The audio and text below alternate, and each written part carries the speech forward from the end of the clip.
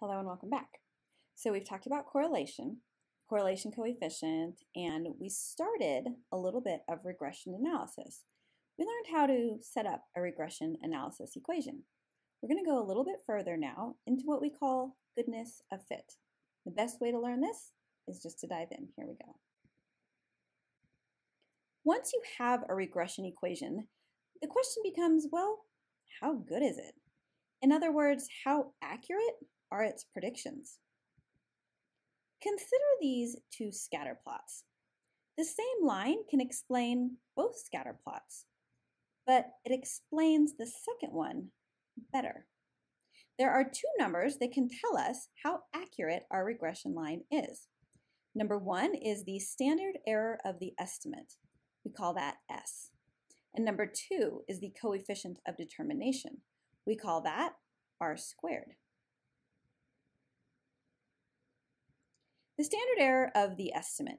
Just like standard deviation measures the dispersion around the mean, the standard error of the estimate measures dispersion around the line. And the coefficient of determination. This is one of my favorites.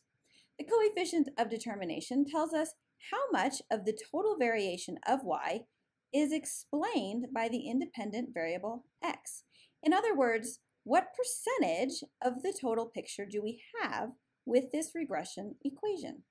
So between these two numbers, you can get a pretty good idea of how accurate your regression line is. Well, let me show you. So this is the problem we were working on before. And we had found a correlation coefficient of 0.76, and we had a regression equation of y equals 1.18x plus 18.95. Now we need to find the standard error and the coefficient of determination.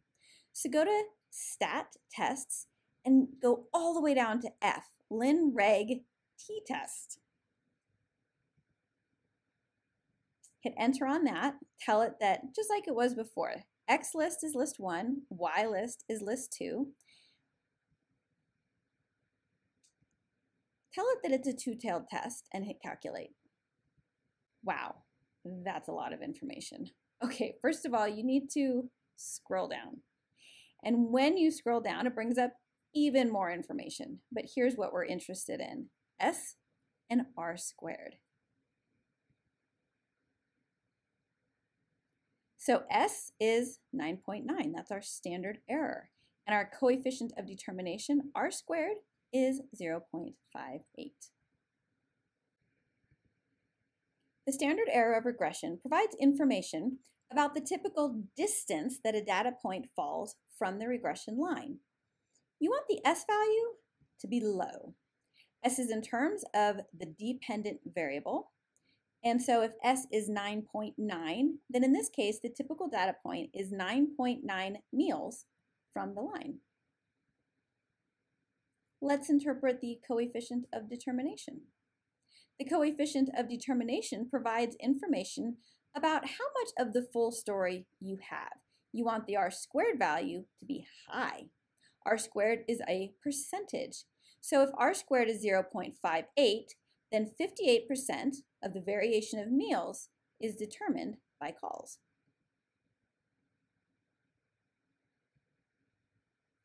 So let's look at what we have. We have R equals 0.76. It's a strong correlation. We have our predictive equation. We have the standard error. It's high, so perhaps our points are a bit too far from the line. And we know that our R squared is 0.58. So we only know about 58% of the whole story. So goodness of fit just gives you more of a picture of what your regression equation is really telling you. Thanks for being here.